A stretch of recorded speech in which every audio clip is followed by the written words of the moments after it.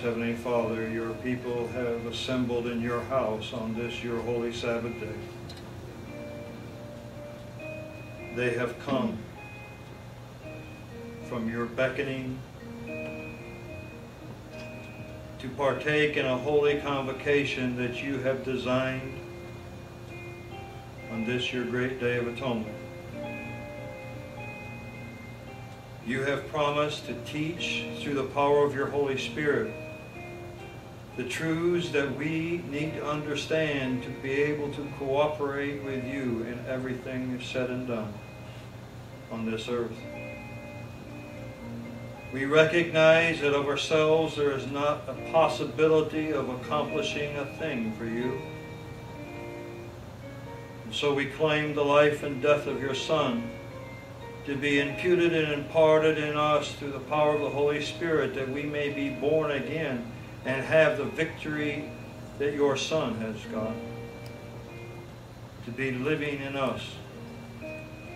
Glorify thy name this day, that we may rightly discern truth and stand for truth, and nothing but truth be alive in us. In Jesus' name, amen.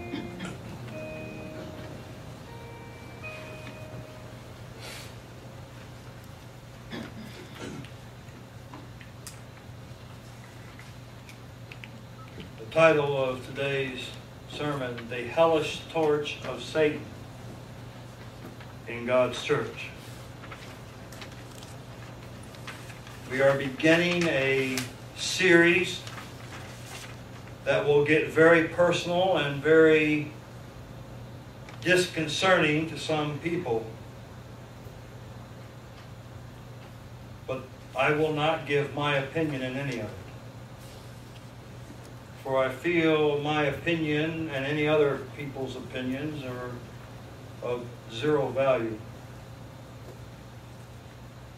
We have seen in Revelation 12 the pure church. Clothed with the pure gospel, she brings forth much glory to our Heavenly Father. Yet as we follow her progression through time, we find she has left her first love for an illicit affair with the world. But not just anyone. Speaking of this mother of harlots, which the pure church had become, we read in Revelation 18, verse 3, for how much? All nations have drunk the wine of the wrath of her fornication, and the kings of the earth have committed fornication with her, and the merchants of the earth are waxed rich through the abundance of her delicacies.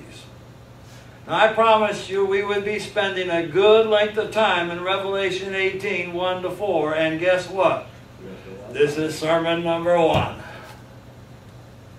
We are going to understand some stuff that is very serious. All nations are involved with this corrupt whore. Amen. Elder Haskell in 1905, the seer of Patmos, page 291, wrote, "The pure woman represents the pure church of God. A prostitute, this church, when it turns from its lawful husband and commits adultery with the kings of the earth." Note, Haskell is linking both the pure church of Revelation 12 and the whore of Revelation 18. What causes the downfall? They turn from the lawful husband. All right. The woman, the church, turned from her lawful husband, which is who? Christ. Jesus Christ. Notice how this turning away, notice what happens. Continuing on page 292. The church tolerated those who held false doctrines, and certain sects of philosophers who applied the reason of the Greeks to what? The study of God's Word. The study of God's Word. Now what will that do to the study of God's Word? Perverted. Perverted, that's correct. This dangerous compromise of the standards of truth caused the whole church to become a foul system of wickedness and death. The philosophy of the world destroys the truth from God's Word. The most deadly is that which at first glance and even casual study of the biblical truths of God's Word sounds and looks like it's truth. Yeah.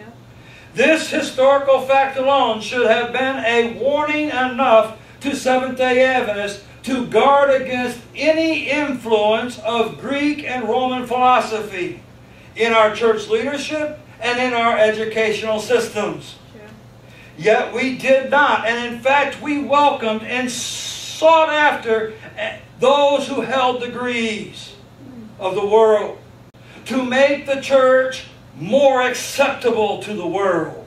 Mm-hmm. Therefore, because of this, Elder Haskell puts forth the next phase. Paganism walked bodily into the church. And the leader of paganism claimed once the bride, once pure church as whose bride? His bride. His bride. A false prophecy. A false spirit of prophecy. False interpretation of Scriptures, the exaltation of reason, the love of worldly ways, the desire for money and positions in the government, and finally, a demand for the crown itself. These are what wrought the change from purity, simplicity, gentleness to the condition of what? Prostitute. Notice, we have a list of 7 things. Elder Haskell in this quotation has given us a list of 7 things that the results of apostasy, which only begins because of the effect of paganism being allowed into the church and tolerated there. The first, a false spirit of prophecy. What is the true spirit of prophecy? Those who have been here for a while know what the true spirit of prophecy is. What is a true spirit of prophecy? Holy Spirit. Okay, the Holy Spirit. Second, a false interpretation of God's Word. If you want to, on the next to the title of the 7 results of apostasy, put the reference, the Seer of Patmos, page 292, so that you can go back and study this list. Seer of Patmos, page 292. So now we have a false interpretation of God's Word. Thirdly, the exaltation of what? Human reasoning. Oh, I can figure this out on my own. I don't need anybody else. Fourth, the love of what? Worldly faith. Worldly customs. Worldly customs. Number 5, the desire for what? Money. I'm really saddened a lot when we have a lot of Seventh-day Adventists running after quick money. I'm amazed at how many Seventh-day Adventists, well-meaning, will go after schemes that if they just join this or do that, they'll get a lot of money. And so they spend themselves doing that instead of Bible study. And when they don't get the money, they're at each other's throats because they didn't succeed. That's another whole thing. Nothing but glorifying God. Number 6, the desire for positions in government or in being involved in political issues. This is all part of it.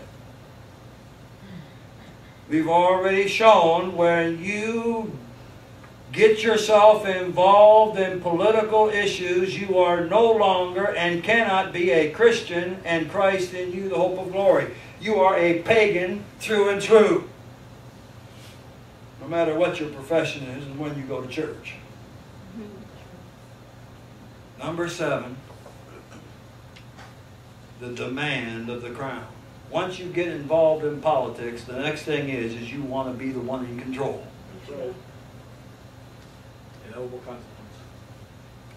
All you've got to look at politics today, and the apostate Protestant has representatives now, almost 14 apostate Protestants are part of the election of wanting to be in control of what?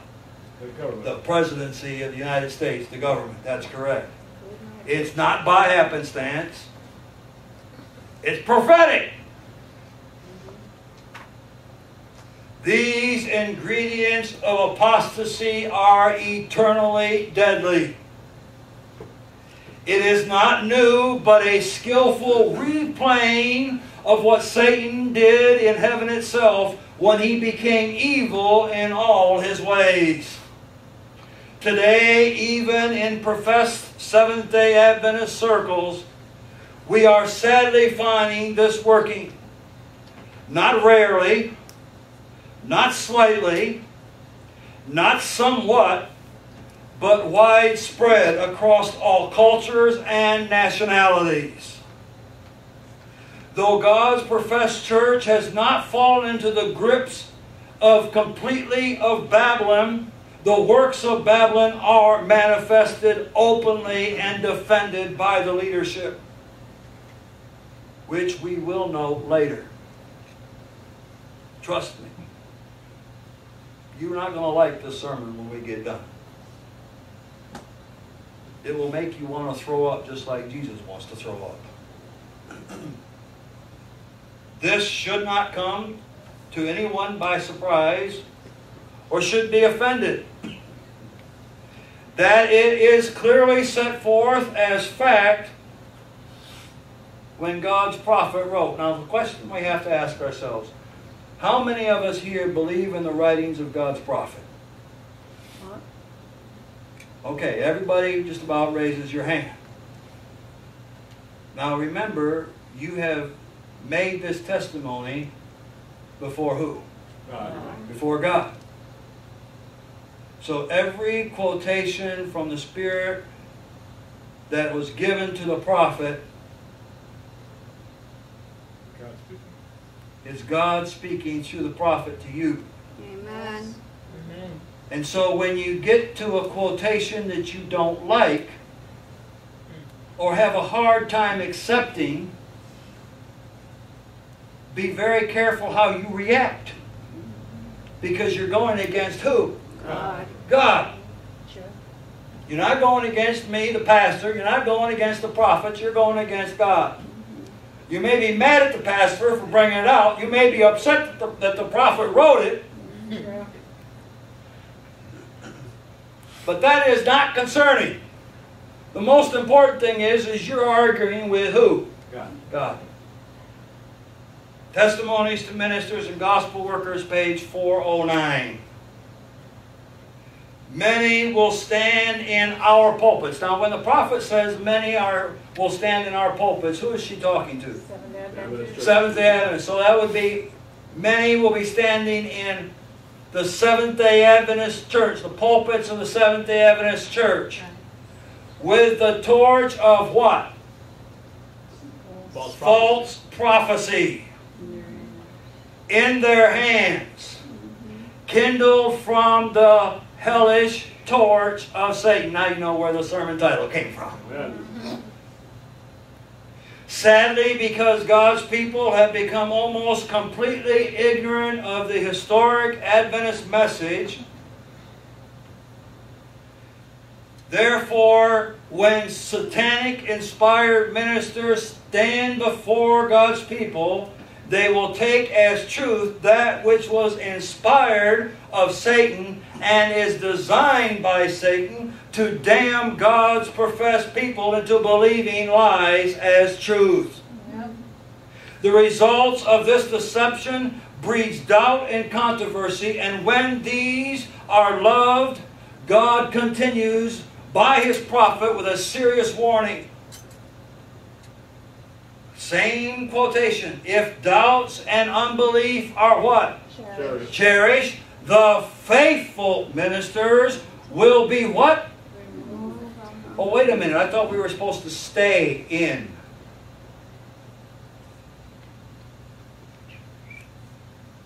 Uh-oh. We got a problem. God said He's going to remove the faithful ministers from the people. Who what? Think they know so much. Ouch.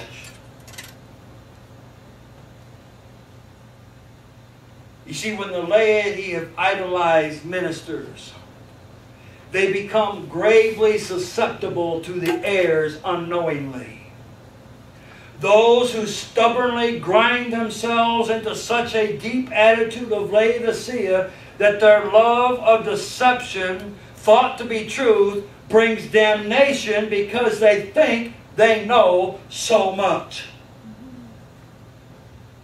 Paul declares it this way in 1 Corinthians 8:2.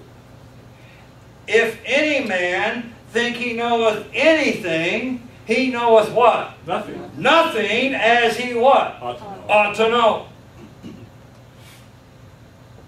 You think you know what it means to keep the Sabbath. Let me give you a little insight on something. Even those that receive the seal of God, which the sign of the seal is the Sabbath, will not fully understand what it means to keep the Sabbath until they're in heaven.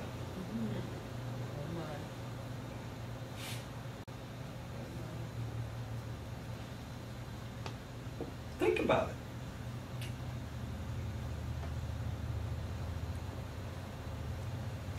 Everything on this earth is tainted with sin.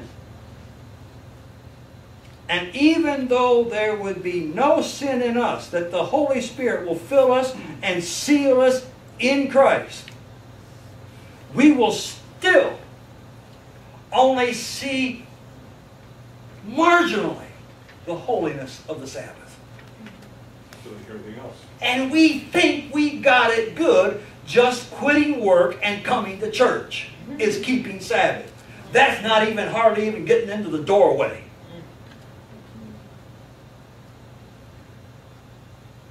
We we have documented how far, for more than 70 years, end-time prophecy God establishes people with has been rejected. Ministers who preach this error are loved and preach on 3ABN widely. They are preaching error directly contrary to God, and dare I say, many are worshipped. For you bring some of these men within 100 miles of this church, and you see how many people flock like dumb sheep to their services, just to listen to a man they think has truth and is preaching error. Worshipping men instead of knowing the truth God gave. If you don't understand that, we've got the sermons online. We've got them on in the lobby. We've documented it. God's prophet wrote in Acts of the Apostles, page 535, while exalting the sure word of prophecy as a safeguard in the times of peril, the apostle solemnly warns the church against the torch of what? False prophecy, which would be uplifted by false teachers who would privately or secretly bring in damnable heresies, even to the point of denying the Lord. Continuing, the prophet of God in Acts of the Apostles says this, same paragraph, these false teachers, and I put in parentheses, having the hellish torch of Satan, arising in the church, and accounted true by many of the brethren in the faith. In other words, this minister says, oh, this guy is great. And this one says, yeah, and this person's good too.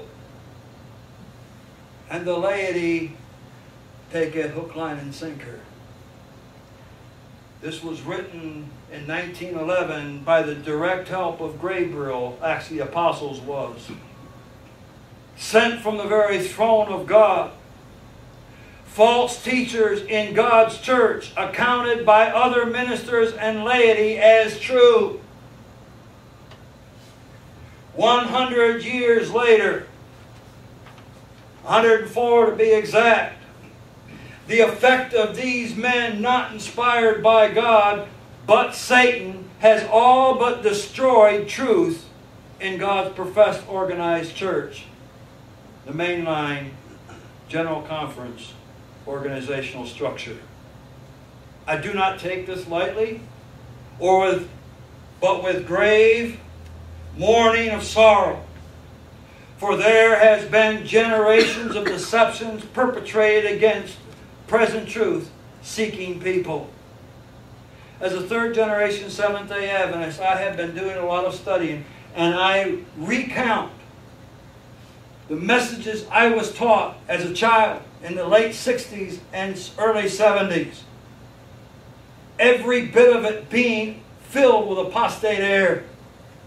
And only in the last 20 years have I understood how subtly things have changed. But no longer is it subtle, but open. Why is it possible for open apostasy to be allowed? We're going to answer that question later today. You see, people who want to be saved, longing for the pure Word of God, have been given foul-smelling, rotten spiritual food as the meat of God's Word. God gave to His church everything it needed for growth in the glory of His light. But God's church chose to cast it aside for the knowledge of men. The prophet of God warns which now we see has come to pass. Testimonies to the Church, Volume 5, page 707. God will arouse His people. If other means fail, what does He say? Heresies will come in among them, which will sift them, separating the chaff from the wheat. God would have all the bearings and positions of truth thoroughly and perseveringly searched with prayer and fasting. Amen. In this church, we have documented from time to time certain of these heresies that have subtly and even blatantly come into and destroyed present truth. Note these last two quotations, Acts of the Apostles 5:35 and Testimonies Volume 5, page 707. Study these two quotations side by side. Meditate on them and ask yourself, is the prophet of God right? Or is everything okay? Because you can't have everything okay and the prophet being right. True. You see, when God's professed people love the false ministers, the ones following Christ are removed. I didn't say that, God said it. Remember, we just read the quotation. When God's people love lies, God says He will remove those that love truth.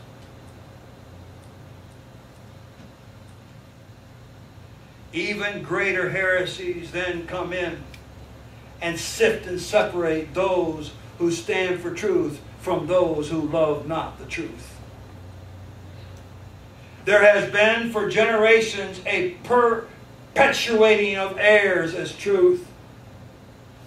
Today we find that the majority of professed Seventh-day Adventists have no practical knowledge of the historic foundation which God established. Never forget this. Doctrinal titles is not the foundation.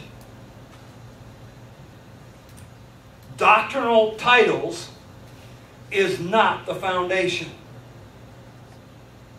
Time has destroyed God's people by placing it into a deep sleep of satisfaction.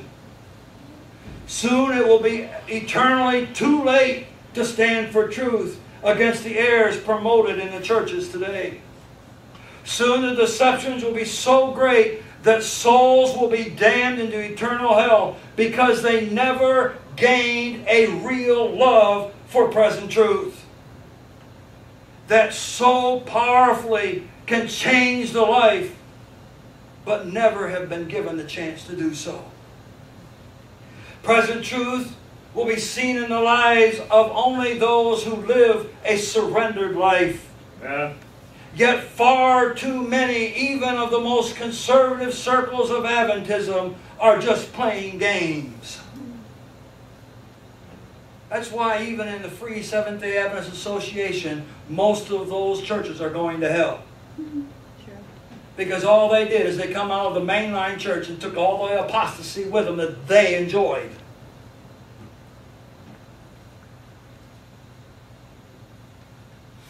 So why do we know this is true? By the fruit of the world being presented as truth. You see, God has given us His people present truth for this very time in which we are living.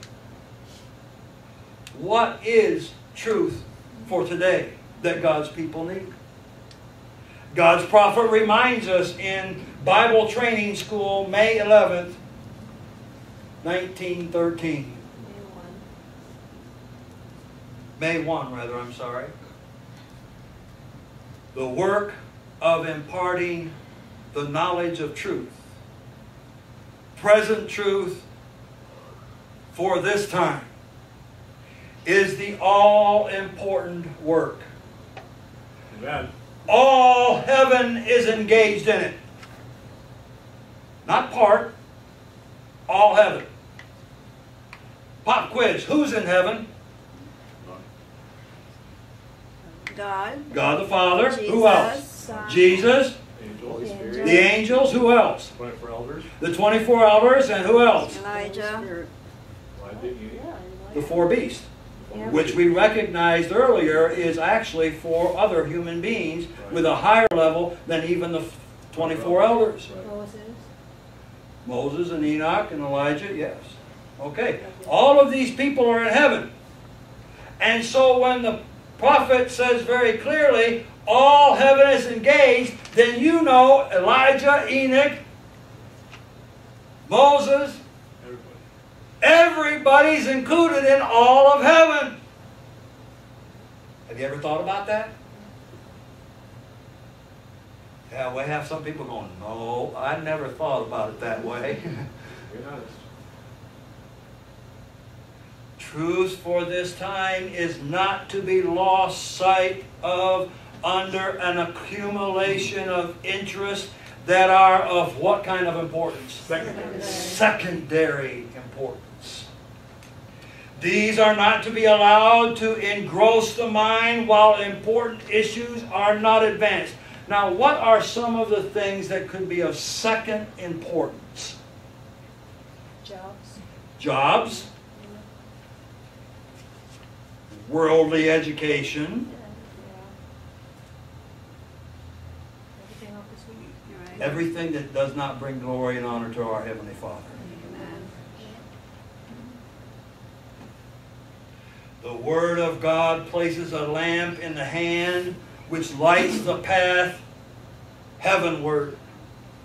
It allows of no diversion from the straight and narrow path in which God requires His people to what? Walk. To walk. Live. There has never been a time in God's church when there has been no controversy. That's true. So don't be concerned with yourself because of controversy. Just know what stand you are and how you are standing. Amen. In fact, at the very time God was bringing forth one of the most critical aspects of the foundation of the faith of God's people in 1888, those who rose up against these messages claimed that the 1888 message was destroying the old landmarks. But instead of confirming this idea as what the prophet of God would have done if it was true, she wrote this. The 1888 manuscript materials, page 518. The passing of time in 1844 was a period of great events. Opening to our astonished eyes the cleansing of the sanctuary transpired in heaven, and having decided relation to God's people upon the earth. Also the first, second angel's messages, and the third unfurling the banner on which was inscribed the commandments of God and the faith of Jesus. And in case you missed it, the first reference, God's prophet strongly reminds again in the same paragraph. One of the landmarks under this message was the temple of God, seen by His truth-loving people in heaven. The ark containing the law of God, the light of the Sabbath, the fourth commandment, flashed its strong rays in the pathway of the transgressors of God's law. The non-immortality of the wicked is an old landmark. I can call to mind nothing more that can come under the head of the old landmarks. Here the prophet of God directly lists what are the old landmarks of God's church. And so now we go to our second list, Reference. the old landmarks of God's church. These aren't God's church's landmarks. They're God's landmarks. The first being the cleansing of the sanctuary in heaven. Now, before I go to the next slide, I want to ask you, from what we just read, I want you to see if you were listening. What was the number 2? Because trust me, I have missed this for 25 years. It was only this week I found it. The non-immortality. No, That was the second one. the second one. The second one listed. Go back to the first slide. Don't give any hints. Just go on. Go back to the next slide. No. Wait a minute. Don't we have all 7 in there? Go back. Forward. Forward. Forward. Forward. Right there. Stay there. Okay. Don't go backwards. That's the Thou shalt not let anyone cheat. Okay.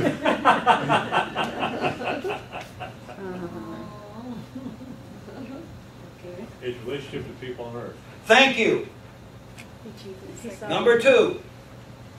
God's people's relationship to the cleansing of the sanctuary on earth. Okay. That is a landmark. Very few identify it. I did not realize it until this week. Number 3. The 3 angels' messages of Revelation 14.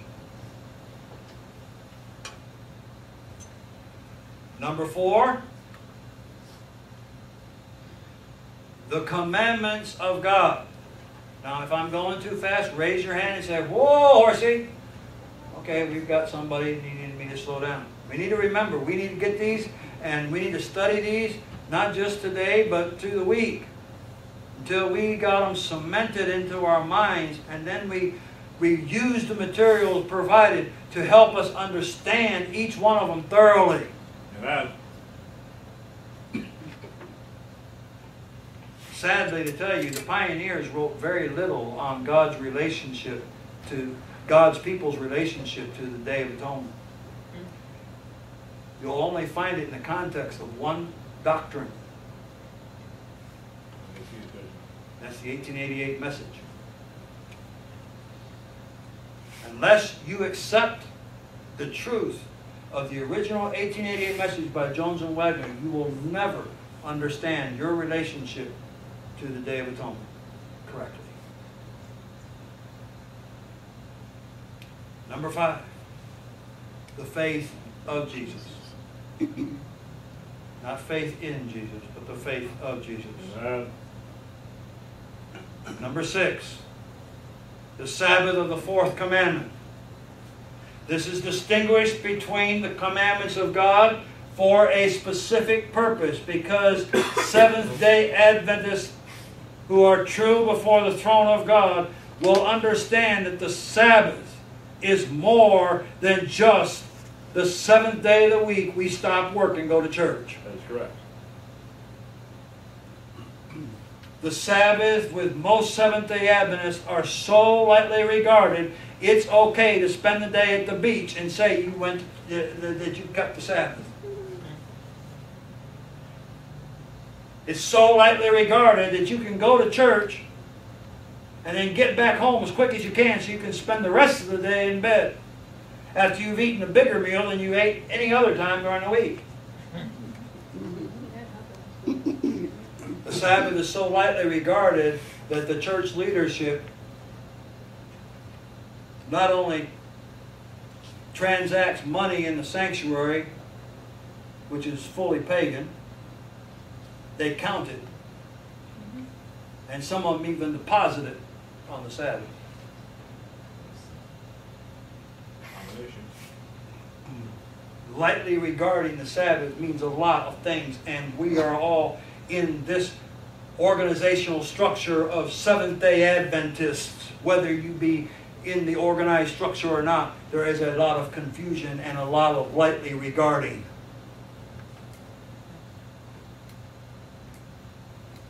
You live in a college town with an institution. The cafeteria of those institutions work harder on Sabbath than any other day of the week because the leadership wants to go have their conference meetings around the dinner table after church.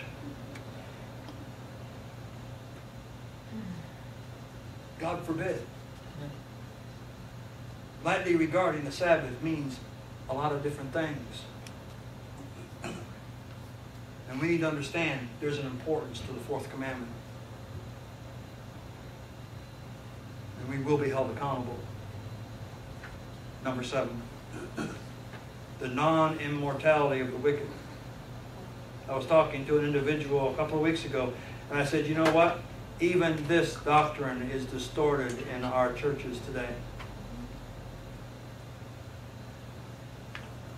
Because ministers of the Seventh-day Adventist Church preaching funerals routinely state that because this person had membership in the Seventh-day Adventist Church, they're going to heaven. And God says in His prophet, no, you are not. Membership on this earth means nothing for salvation. Amen. And any minister preaching a funeral says, well, because this person was baptized in the church, we know he's going to be in heaven. No, you don't.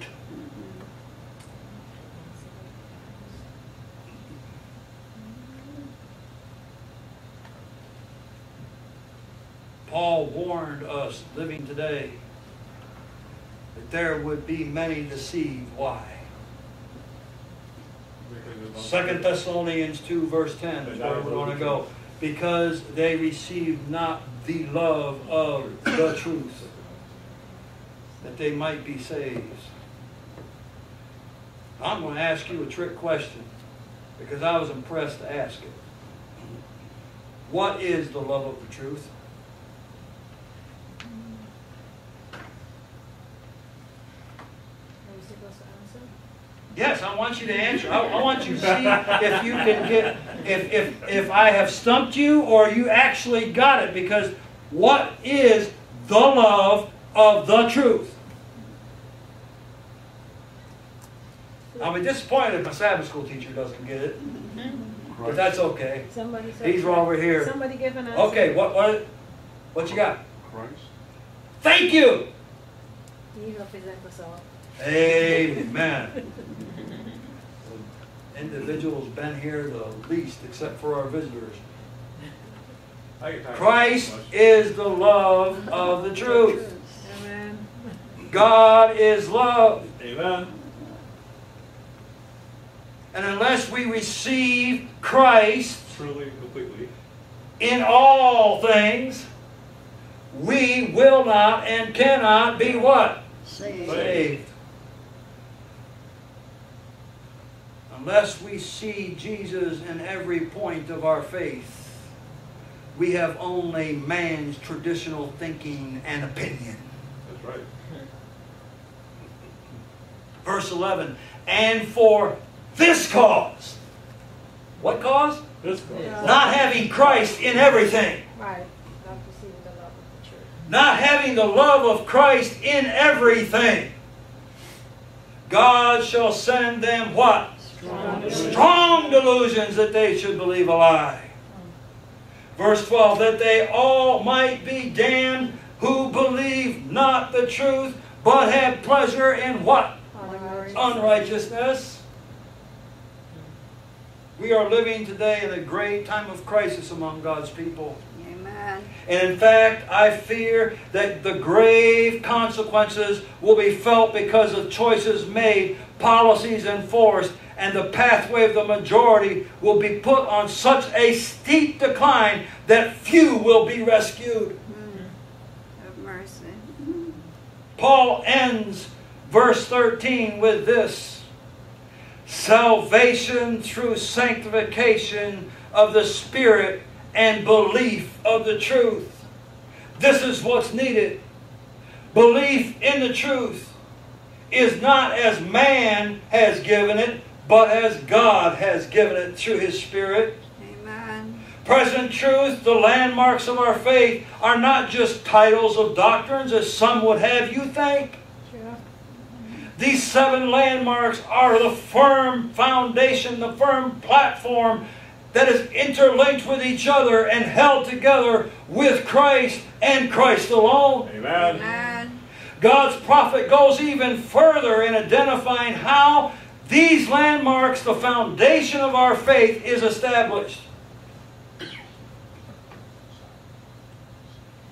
The truth for this time. Or you can put in there, present truth. God has given us as a foundation for our faith. He Himself has taught us what is truth. A few are still alive who passed through the experience gained in the establishment of this truth. The standard bearers. Now, who are the standard bearers? What do we call them? The pioneers. The pioneers, that's correct. Very good. Okay? We can put in there pioneers or standard bearers who have what? Fallen in death, are to speak through the reprinting of their writings. What verse is she referring to in those words? Revelation 14:13. That is correct. You can put in the notes, in your notes, this quotation is from Notebook Leaflets, Volume 2, page 157. Put right beside there, the standard bearers who have fallen in death are to speak through the reprinting of their writings, and you put Revelation 14, verse 13. Ellen White didn't get this by her opinion. Amen. And she reminds you because the very next 3 words, I am instructed. Amen. No question asked. This is God telling her. Don't argue with this. That thus their voices are to be heard. Amen. They are to bear their testimony as to what constitutes the truth for this time. Then she continues. She says, we are not to receive the words of those who come with a message that contradicts the special points of our faith. The fact of the matter is, unless you have studied the writings of the pioneers, you have no clue what true Adventism is. I can tell you that from personal testimony.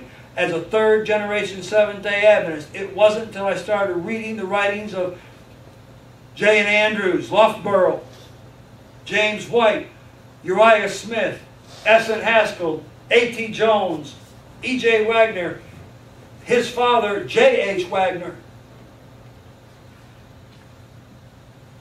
that you get a picture of Adventism that is completely different than what is purported as Adventism. Oh yes, the titles are all nice and neat. But you can change, you can have the titles all the same. It's what's inside them. It's inside the book that makes the difference. Satan's inspired ministers are not dumb.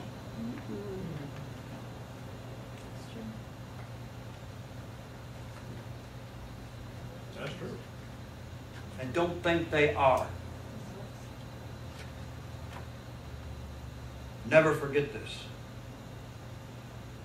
There is not a single person living today that can know without reservation the special points of the Adventist faith, the landmarks given by God, the foundation of God's message, without studying the writings of the pioneer men who God used to establish present truth for His people. And he did this between 1855 and 1905. And I'm going to prove it in just a moment. When these writings are studied without prejudice and without preconceived ideas, God will reveal His hand in the very development of His platform and foundation of present truth. And you will be settled unmovable on the solid rock of Jesus Christ. Amen. By the power of the Holy Spirit unto salvation. You will see how the pioneers, J. N. Andrews and James White, did not have all the truth lined up correctly before they died. But they didn't stop preaching anyway. But God kept leading and guiding and revealing how things were brought out. And with Uriah Smith and with Loughborough later and with S.N. Haskell, who was kept alive by the angel of the Lord so he could write books that we are to use even to this day.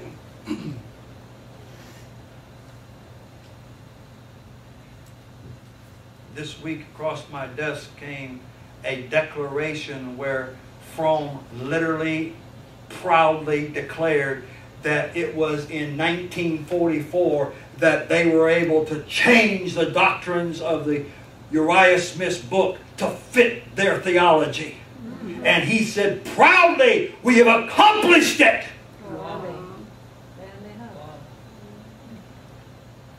With over 10,000 changes, theological changes are made. The demons of hell was inspiring him to do it.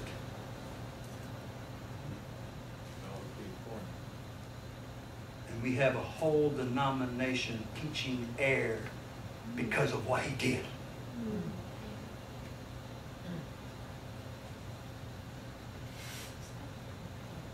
Furthermore, God's prophet declares clearly, while the Scriptures are God's Word and are to be respected. Notice, she's qualifying it. She's saying God's Word is God's Word, and don't you ever slight it. She says the application of them. What's the them? Scriptures. The Scriptures. If such application moves one pillar from the foundation that God has sustained these 50 years, is a what? Great mistake. Great mistake. This was written in 1905. That's why I put 1855 to 1905. The 50 years she's referring to. Yeah. False application. The application of the Scriptures are clearly set forth in the writings of these men used by God, and we better be studying them. That's right. It should not be surprising of the great work Satan has done to destroy and discredit and change the writings of these men whom God chose to do such a great work in establishing His church for the special final work in this sinful, lost world. There has been an error that has come in as a tiny seed many years ago. This error of the seed of error was attractive. And I will personally tell you, I took it hook, line, and sinker years ago.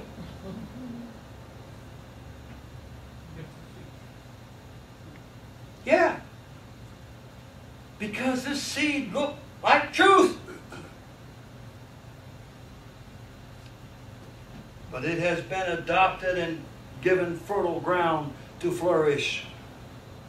Today the seed is no longer small and innocent, but a tree of such proportions that it infects literally almost the entire Adventist belief system in the General Conference system and out of it. Anyone claiming to be Seventh-day Adventist is affected by this almost wholesale.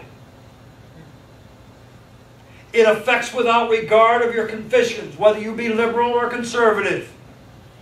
whether you be historic or not. Its powerful roots have intertwined itself with them all. And the tree is called the emerging church heir. The bottom line in the movement is this, that they believe that we are not even supposed to understand precisely what the Bible means. This is a direct attack against the clarity of the Scriptures, and they evaluate themselves as if this is a noble reality. Notice this list that we are going to cover is not in every Adventist church, but they are one or more in almost every church. This information I'm revealing today comes from a multitude of sources inside and outside of Adventism.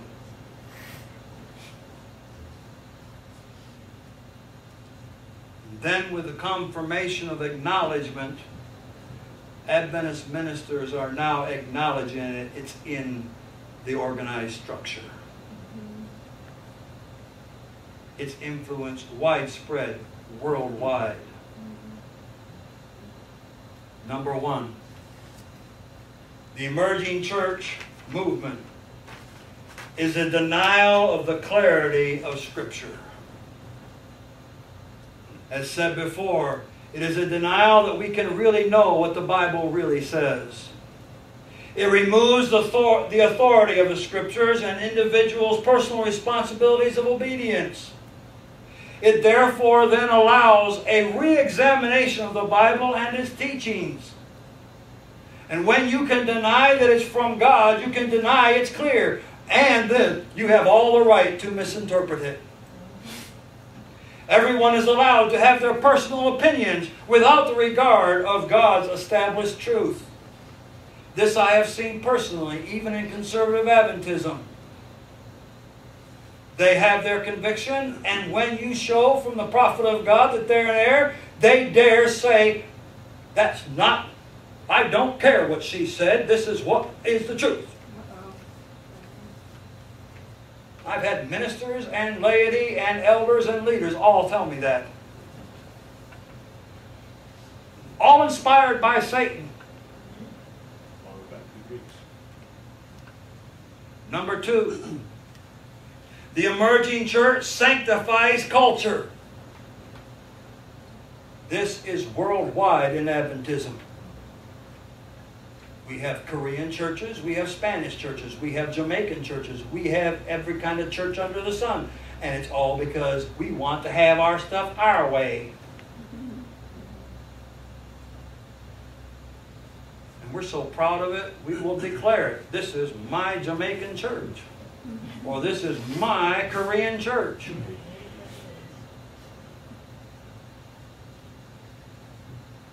Emerging church sanctifies postmodern culture as if it's legitimate and says we are going to reach people, we are going to have to go where they are at. The concentration of relationship building over proclaiming the gospel, the inclusive approach to various and sometimes contradictory belief systems, calling your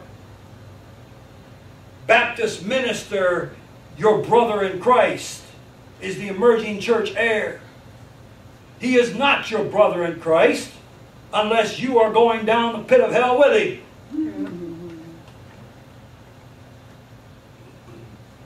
Remember, what did Jesus himself say? His family were who? Those who do the will of my Father. And unless you are doing the will of my Father, you are not my sister or my brother. You may be blood to me, but you are not my brother or my sister before God. It is my duty to reach to you so that you can become my brother or sister, but you are not at the time. We need to learn how to speak and know what the truth is so that we can be motivated with the gospel to reach these people. Yes, they are our brother and sister in humanity. But there's a difference between being our brother and sister in humanity and being our brother and sister in Christ. That is true. And let us not get the two confused. Distinctive nature to each. And if you don't believe I'm biblically correct, we can sit down and discuss it, and I can show you clearly. Study the life of Abraham. God called Isaac his what? Only son. Was Isaac his only son? No. Why did God not acknowledge Ishmael? Because God is not the seed. He was not of the seed of God, but of the seed of man and flesh. The emerging church, number 3, is loved because it takes all the rules out. How is this done? The emphasis on experience and feelings over absolutes. I had my brother-in-law tell me this, trying to reprimand me about something. He said it's more important to have a relationship in Jesus. Total flat air, going to hell, inspired by Satan. For it removes the absolute principles that God established His church on.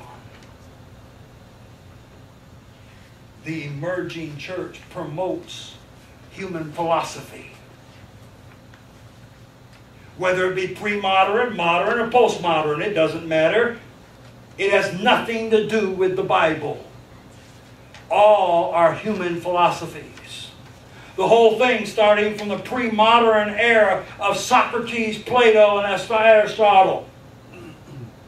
These thinkings are permeating in the ministers of many preaching in Seventh-day Adventist pulpits even to this day. Because they take in school philosophy.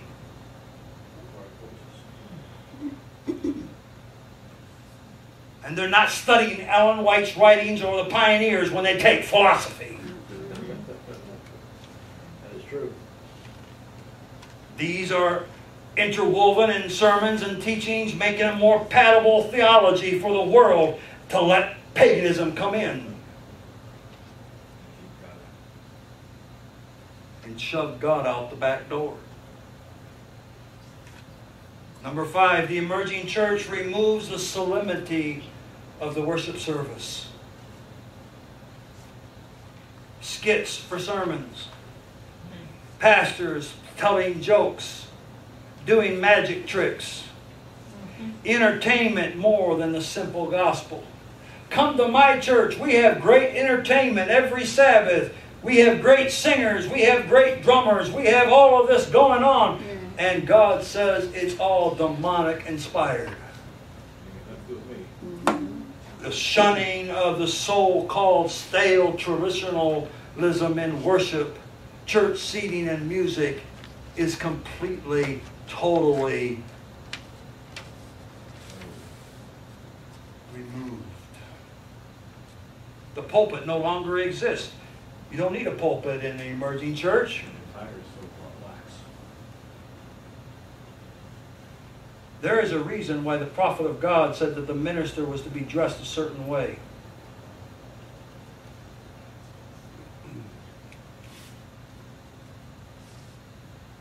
There's a reason why the prophet of God says the ministers must kneel beside the pulpit before he enters into the desk. There's a reason why the prophet of God has given direct instruction to the minister.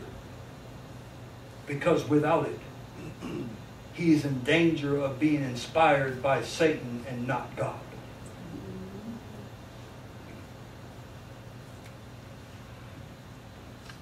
One minister, when Ellen White was on the platform, got up to speak and went directly into the pulpit and was ready to say a word. And she says, "Get down on your knees before you come into the pulpit."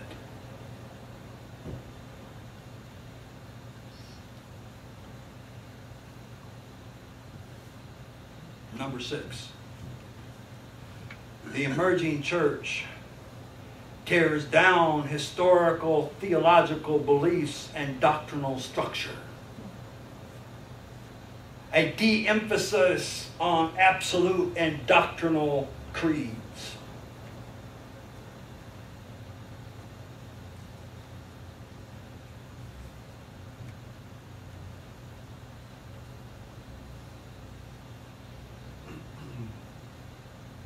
This list actually has about 15 different categories. I combined some of them and some of them I left out. These 7 are all existing in the Adventist church today. Number 7. The emerging church leadership skillfully rewrites the history of the church.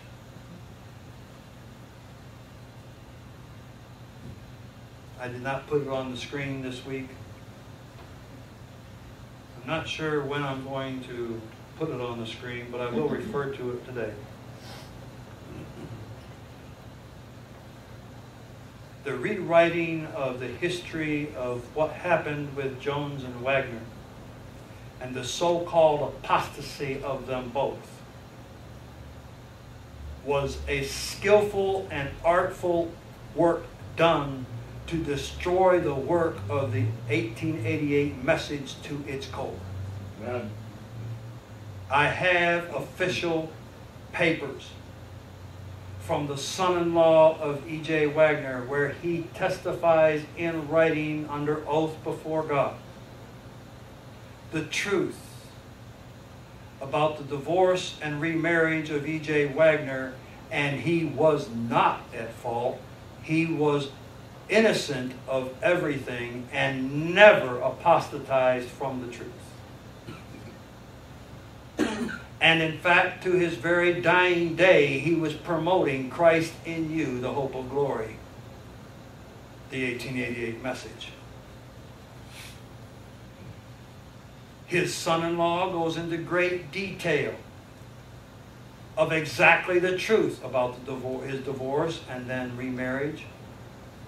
And A.J. Wagner had full and complete biblical grounds to do so.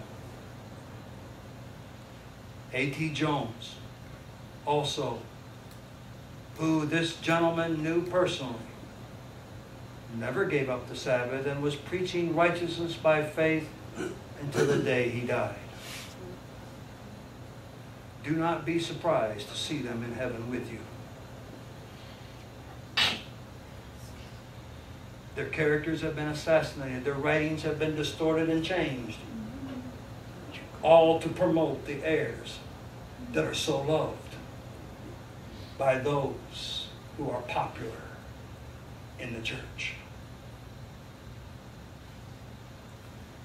We have documented well the fact of the rewriting of the history of the church in past sermons, and I'm not going to take time to go over it all. But the lies that are promoted amongst God's people as truth is growing both openly and subtly. The question at hand is, am I going to allow these deceptions to affect our spiritual health? Or are we going to be like the Bereans of Paul's day and ground ourselves by the power of the Holy Spirit to settle ourselves into present truth that God has given us? Amen. You see, we must daily be choosing from what source we get our strength. Daily we must surrender our lives to the sovereign authority of our Heavenly Father. Daily we must be born again, dying to all that is of self and self-interest, and follow our Savior, cooperating with His work in our behalf on this great day of atonement. God invites you today, saying, I have set before thee an open door. Will you walk through it by faith? Like our pioneers, fathers' challenge from God that we saw last Sabbath. Have we seen every open door as a reminder of the door that is open in the most holy place this week? Have we seen our sacred responsibility to cooperate with our high priest? Or do we just walk through without even a thought? What has been the case for you? Revelation 3:8 again. Our Father knows you have only a little strength and has kept you. His word, have not denied His name.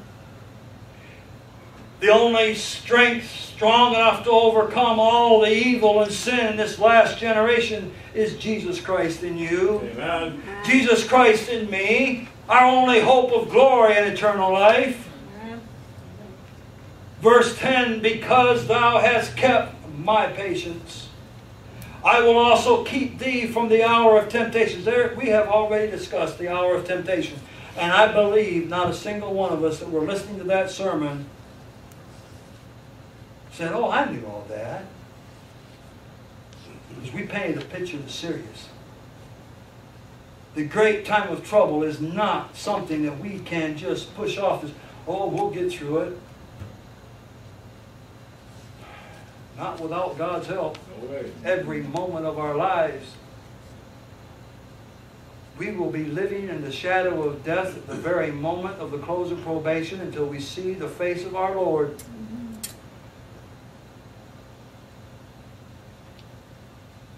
And we will not have a high priest to forgive us of sin. To remain sinless before our Father for just under the space of 1 year must be understood as fact and not fiction. True. I will keep thee from the hour of temptation. He would never have had to write that if it wasn't true. If you don't have to be kept from the hour of temptation, that means you can sin until Christ comes, and that's not what the verse says. That's right.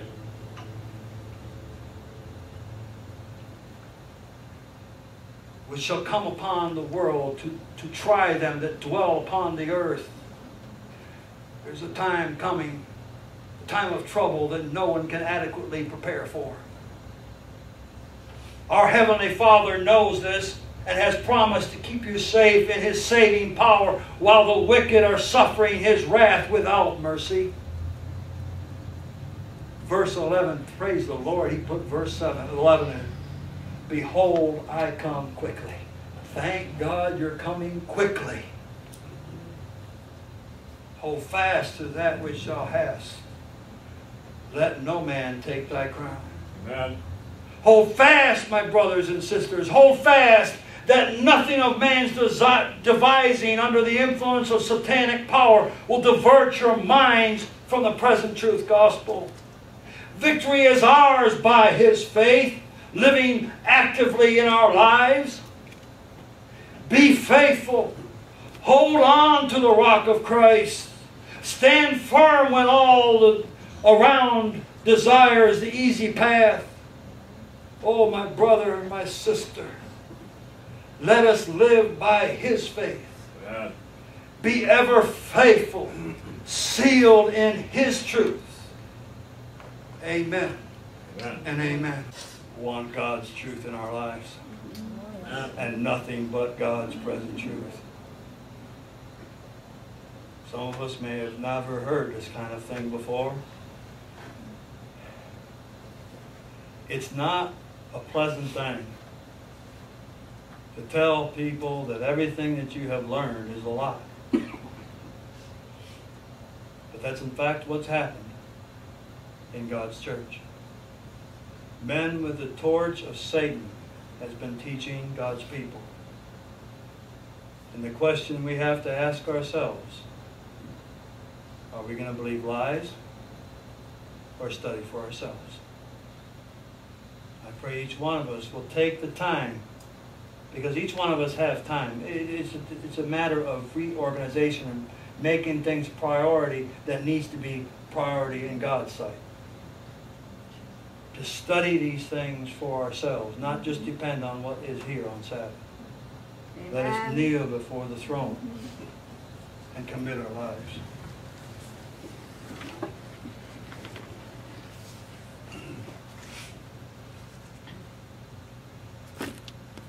Loving, merciful, and gracious Heavenly Father, you are truly the head of the church. You have given to your church everything it needs. With your strong arm, your Son has opened the door of the most holy place, and the light from your throne shines forth everything that we need unto salvation in this darkest hour. Help us, Lord, to trust your leading. Through the power of the Holy Spirit, have your Son, Christ, his life and death alive in reality in us. That we will crucify self not just once a day, but moment by moment, continually choosing the divine nature of your Son to actuate our every motive and every thought of our life. For surely this is the only way we can be born again and be in you. Profession is an easy road, but it really leads right straight into hell. Forgive us, Lord, for so desiring the easy road of the past. Place us on your path. Destroy everything of this world in our lives and make us one with ye. We pray in Jesus' name.